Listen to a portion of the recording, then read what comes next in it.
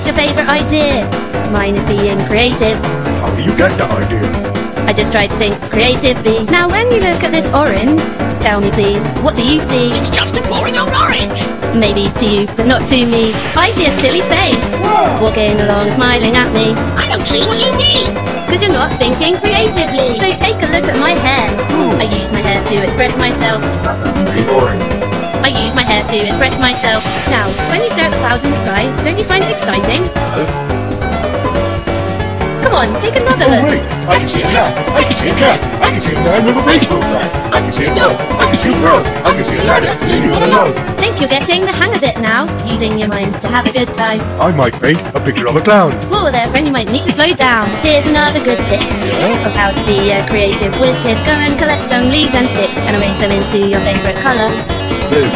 Green. Green is not a creative colour. There's one more thing that you need to know before you let your creativity flow. Listen to your heart, listen to the rain, listen to the voices in your brain. Come on guys, let's get creative!